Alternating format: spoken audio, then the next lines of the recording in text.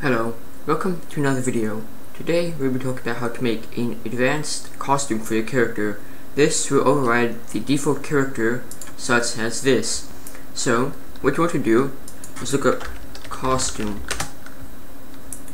We can actually look at some of the examples made here, such as the Starhopper costume, made with this kit before we actually get into using it.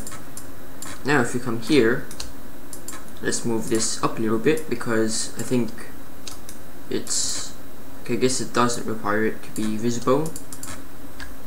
Okay, there. So as you can see, that's how it works.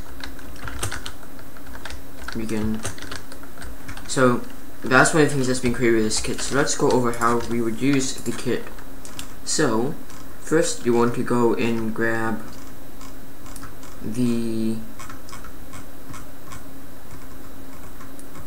multiplayer costume example from community content by Riffraff. So once you have that in here, this is what you will see. So click play. By default we have this.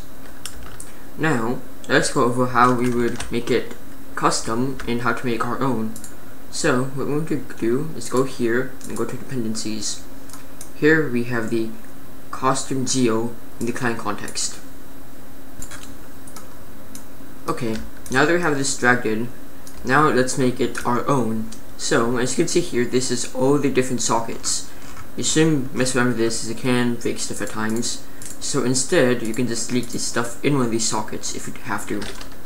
So I'm gonna make my own costume, and I'll be back once I do. Okay, hello, I'm back. So as you can see, I finished my costume. It's nothing too advanced, it's just a cube, but that's how I did it. So as you can see, it attaches to the left hip socket, and it's here. And then when you're done, you would do right click and click update template from this on the costume geo underscore client context folder, and then remove it. When you come back in, you see that you now are the costume that you made. So one last thing you might want to do if you do want to apply to players and join would be to do as follows. Okay, so step one you want to do is you want to click this checkbox here, clicking apply to all players and join. Next, you want to go into the player costume script service script, and once you're in here, you want to go to this. This. So you copy this, and then you paste this onto line 6. So line 6 should now be local tracker parent equals row.spawn asset parentheses costume tracker parent. Now, if you save the script and exit out of here, make sure they have this box checked, and click play. We now have our nice costume equipped us on Zoin. And this can also be more advanced too if you do decide to attach it to old sockets. Let's look at some other examples of good ones that were made. We have this one by Shallow, the shadowy figure costume. Let's drag this in and let's see how well it works.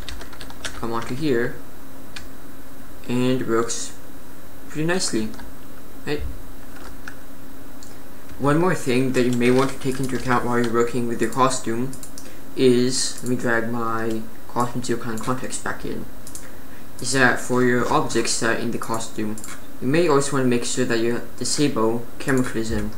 It can cause weird camera glitches at times, so then re-update the template when you're done with that.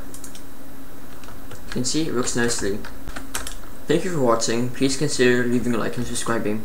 Once again, you can enter the Reindeer mount giveaway by leaving a like on this video and leaving a comment with your course name, or reposting or retweeting my tweet on Twitter with your course name, or joining the giveaway in our Discord.